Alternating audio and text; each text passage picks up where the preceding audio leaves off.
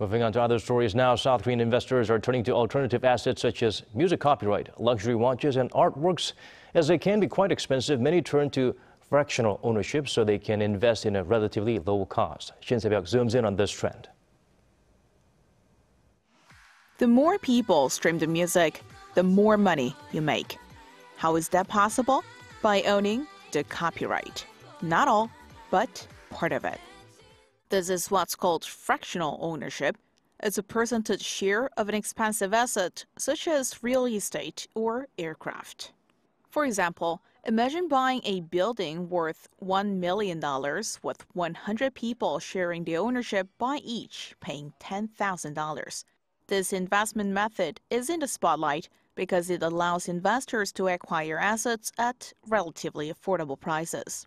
And music copyright is one great example. This company acquires a song's copyright from the original creators and puts a portion of the copyright for auction. People can buy and sell ownership stakes and then receive a share of royalties.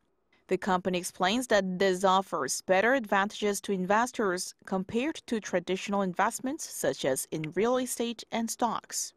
It generates a largely predictable and stable royalty inflows, which has very low correlations to other investment assets. Streaming revenues are only impacted by the number of listeners who listen to a song. Another alternative asset you can invest in are works of art. This piece, for example, cost over $700,000, but fractional ownership would allow you to own part of it by paying under $800. With fractional investing, the company buys artwork along with multiple investors. After a certain period of time, the company resells the pieces and splits the profits with the investors.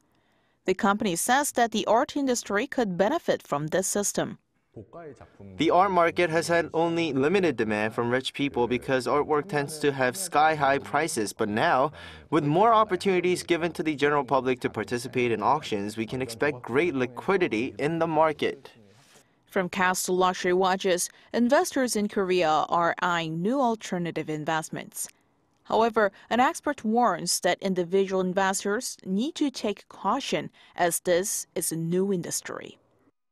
When companies auction off goods, they suggest the price of each share. Before investing, investors must thoroughly review the company's pricing model to see where those prices came from and if they're reasonably calculated. Shin Se-byuck, Arirang News.